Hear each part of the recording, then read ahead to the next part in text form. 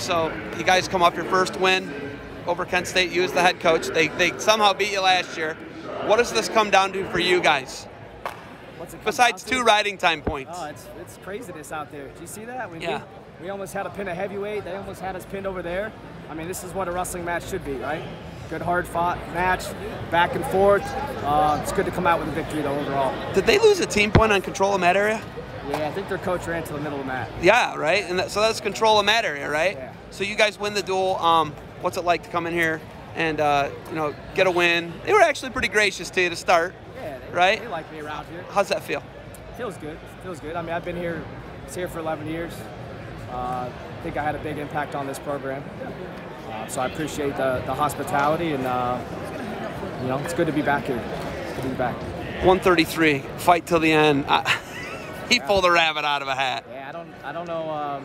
Rooney just didn't seem like he was looking to score points. I think if he goes after JP, maybe he opens it up, maybe he can score points. But JP's pretty tricky in those situations too. So if you pressure in, he has some good offense in there. So can't let it come down to the end.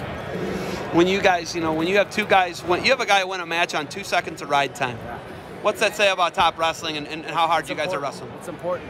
We lost the match this year. OU match lost on 7 or 8 seconds riding time. So we gotta commit to the ride. I think we're doing better. We can't let guys away just because they get to his feet. We got to return them and wrestle hard, all positions. Riley Smucker just lost his mind. I don't know what he was doing. I don't know. It's like, this is tough, right? Yeah. It's not easy. They're young kids. Yeah. What do you say to him about that match where he's in the driver's seat and then gets reversed for 7? You just got to be careful. You got to know where you're at in the match. I mean, he was riding that kid, but he got in that position 2 or 3 times where the kid kept getting his leg underneath. I mean, the kid did a heck of a job. I mean, he was close to being pinned over there.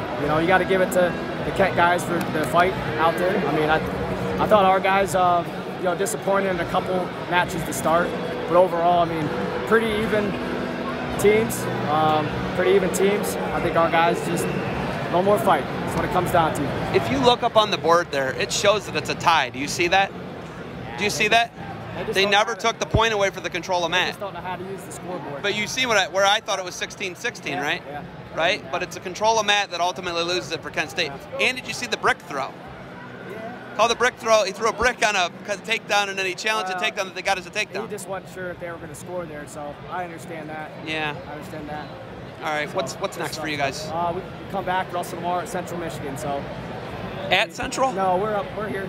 Okay, they're here. We're at Cleveland State, so it's going to be a good one. What time? 1 o'clock.